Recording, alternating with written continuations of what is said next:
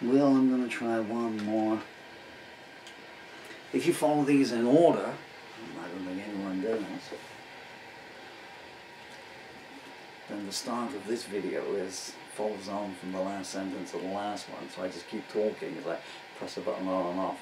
This is called You Don't Impress Me. I wrote this about an hour ago about someone who doesn't impress me.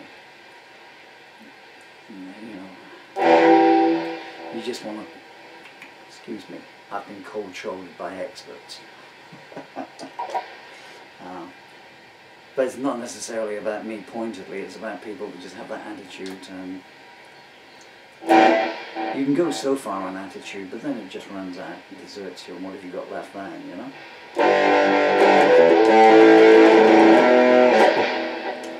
Andy Warhol once said, what was it, everyone has 15 minutes of fame in them. Well, you know, these days everyone has 15 texts of fame in them, 15 pixels of fame, and then it's all gone. I'm going to try a slow version of this purely because I can't play it as fast as I want to, which is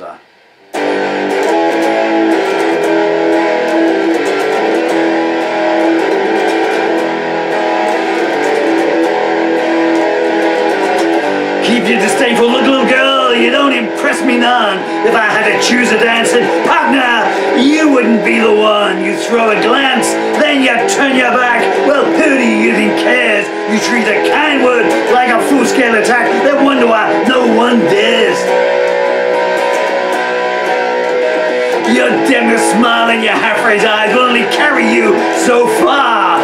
Soon you're gonna gaze on empty days when no one cares. Who? You.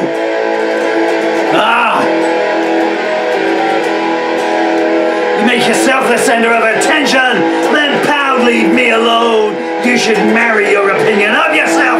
Greater love was never known. You pout your lips, toss your hair, then do the iceberg waltz. I don't know what your mirror is telling you, but be assured it's false. You dim your smile and your half-raised eyes will last you a little while. When your visible glides empty, ask yourself, was it all worthwhile?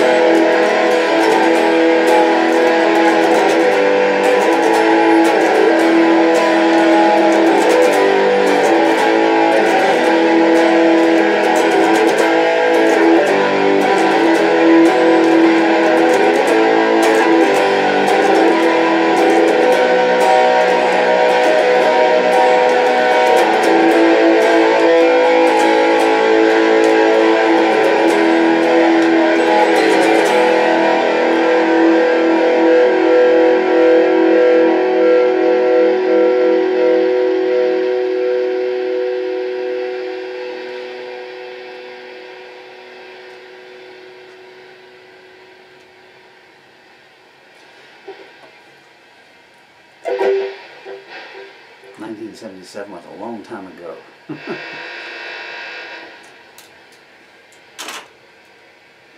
Okay, there's one more take and then